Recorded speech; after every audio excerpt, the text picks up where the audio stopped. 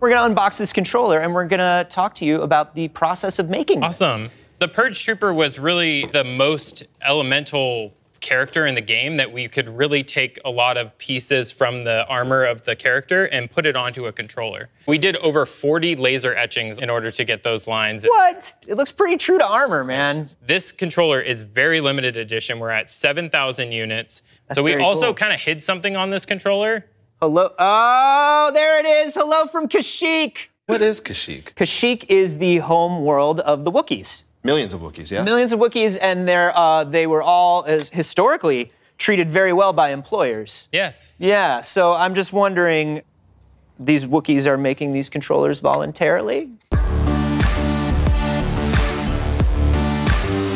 I love that the Purge Trooper design is kind of permeating its way through all of this stuff because it's such a strong and recognizable design. It's got that worn, lived-in look. Not the case itself, but just the way the design is printed on here. Oh, I didn't even realize it said Purge Trooper on the back.